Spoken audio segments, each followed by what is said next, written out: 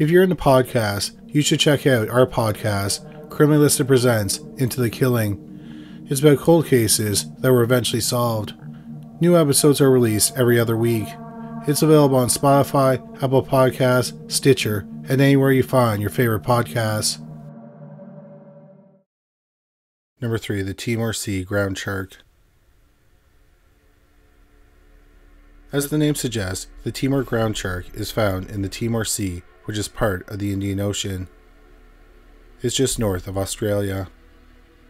The first recorded sighting of the shark is by Willie Ley, who wrote about it in his book The Lungfish and the Unicorn, which was published in 1941.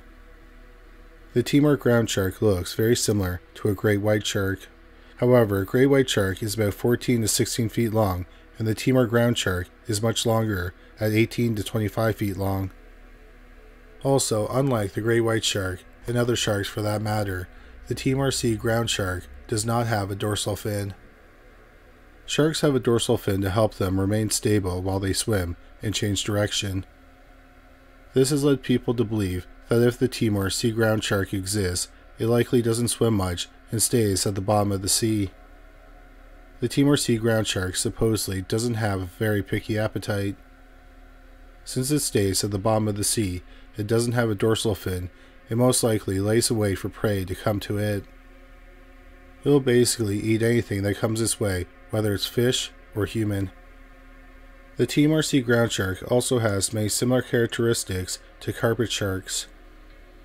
Carpet sharks are bottom dwellers and eat whatever comes their way. However, carpet sharks have dorsal fins and are only about 10 feet in length, so they are considerably shorter than the Timor ground shark. Some have theorized that this shark is a very long wobbegong shark, which is a carpet shark from the Australian-Indonesian family of sharks.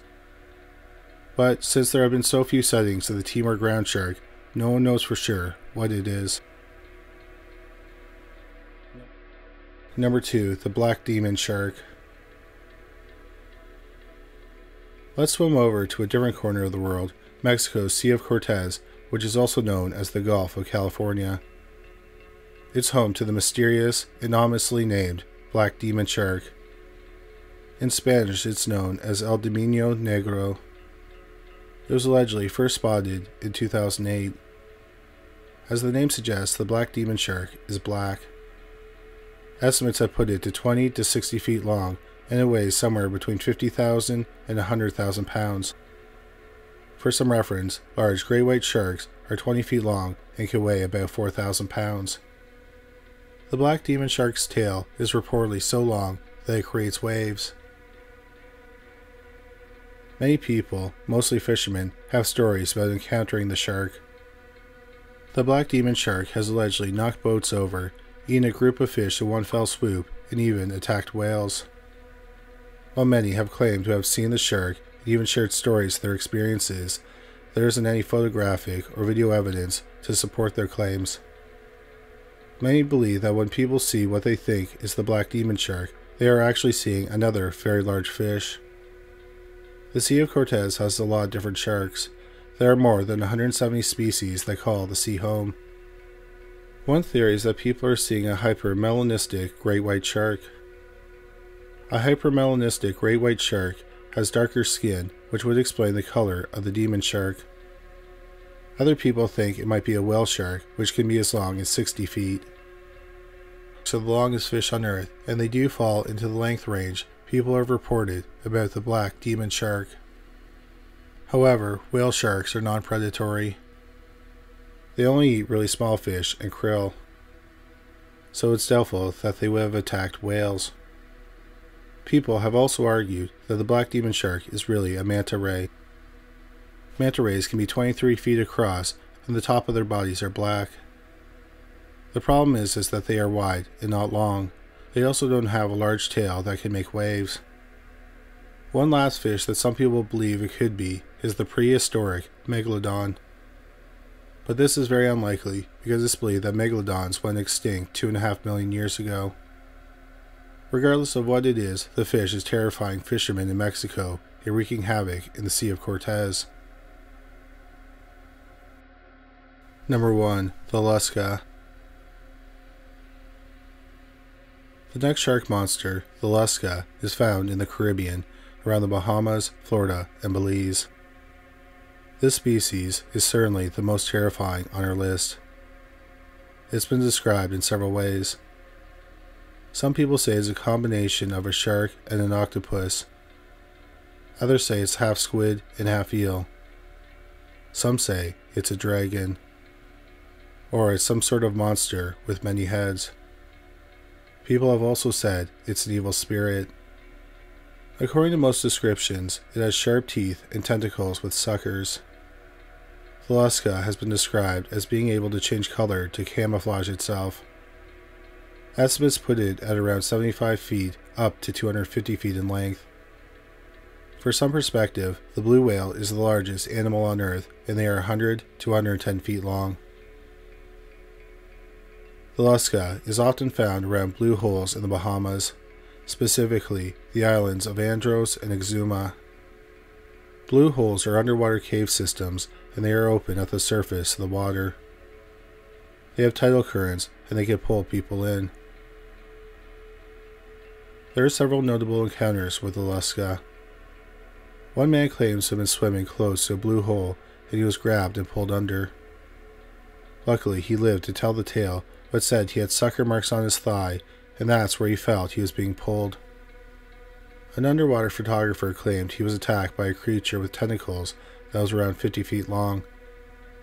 He survived the attack, but apparently the creature stole his camera. A story from some divers truly illustrates the Lusca's strength. These divers were trying to catch the Lusca with their traps. Instead, their boat was taken for a ride when something got a hold of one of the traps and dragged the ship. Sadly, many swimmers and cave divers have ventured too close to the blue holes and were never seen or heard from again. Many people believe that they were victims of the Lusca. There are also several tales about the Lusca's origins. Some say it was a woman who drowned and turned into this horrible creature. Other stories say it came from an underwater society.